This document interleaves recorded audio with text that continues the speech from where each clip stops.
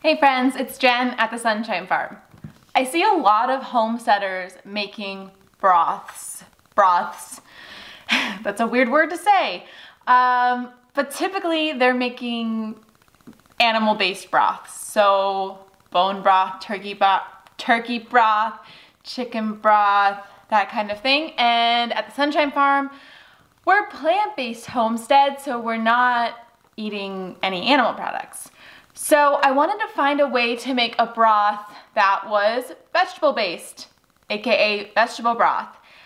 Luckily, it's actually quite simple. I made 7 quarts of this gorgeous vegetable broth.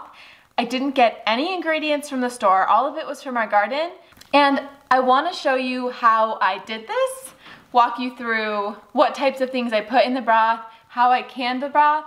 But let's start out with using it to make a delicious meal. I'm making a lentil loaf, which is lentils, a bunch of different vegetables, vegetable broth, oats, all put together into like what's similar to like a meatloaf, but it's spaced with vegetables instead. And then I'm going to make some homemade mashed potatoes with homegrown potatoes. Make a little bit of a ketchup for the loaf using homemade tomato paste.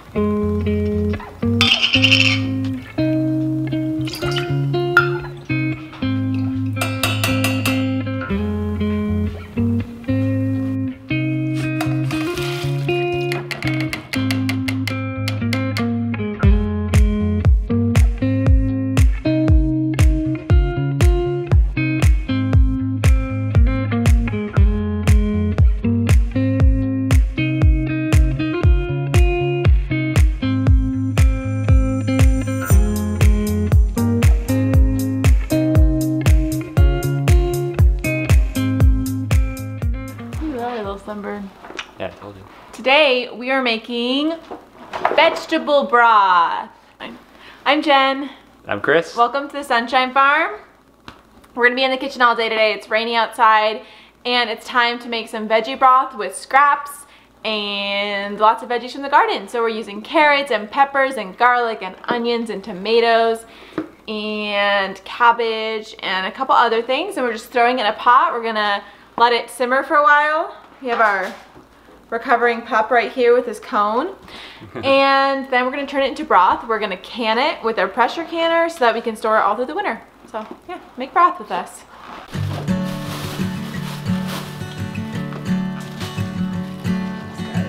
If I ask you,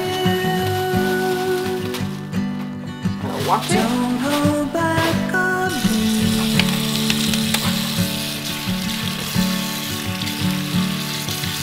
Only better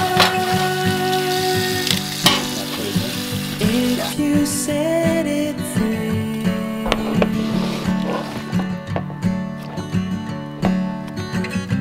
In a new light, we can see everything clear.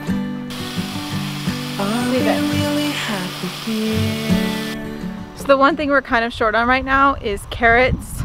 So I'm gonna go out in the garden and try to find some more carrots for the veggie broth. We'll see what we can find.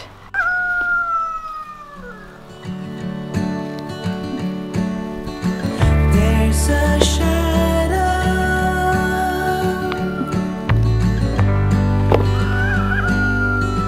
rising on the wall.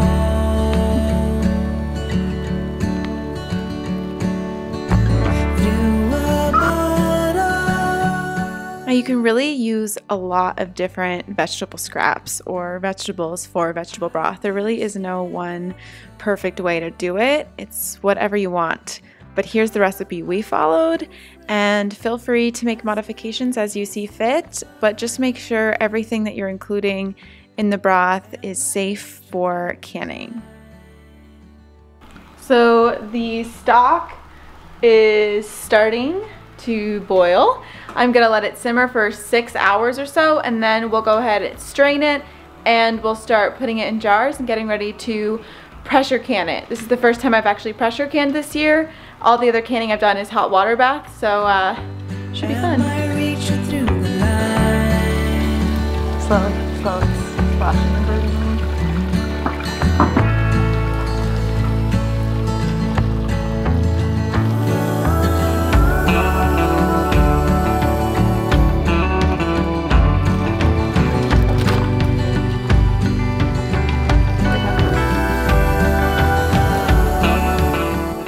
simmering the broth for about 6 hours. We strained it over the sink to make sure we didn't have all the thick pieces of vegetables in it. And then I ladled the broth into clean mason jars. This recipe made just about 7 quarts of vegetable broth, a little bit more, and we just poured the excess into a jar and stored it in the fridge. But you really can't fit more than 7 quarts into the pressure canner that we have, so it worked perfect without having the jars too stuffed together that they were touching. So I sterilized the jars with soap and hot water, and then I wiped off the rim of the jars just to make sure that there wasn't anything preventing the seal. I put the lids on, nice new clean lids, and the rings on after that. Tight enough that I couldn't open them easily, but not too tight. So I'm going to give you some brief steps for pressure canning, but make sure you're reading detailed instructions on how to pressure can before you embark your first time, because if you don't do it safely, it can be really dangerous. But if you follow all the right steps, you should have no problems at all and have a lot of confidence to continue doing this in the future. So then we went ahead and put our jars into our pressure canner. And here is where we made a mistake. So don't follow what you see, follow what you hear. But you're not supposed to fill up your pressure canner for this recipe, at least halfway like we did. It's actually only 2 to 3 inches of water at the bottom of the pressure canner. But don't worry, we ended up removing the water, so it was totally fine in the end. Once you have all your jars in, go ahead and put the lid on top. You want to make sure the jars aren't touching or else it can break. So once you get the lid on, you're going to can the vegetable broth at 10 pounds of pressure for 75 minutes.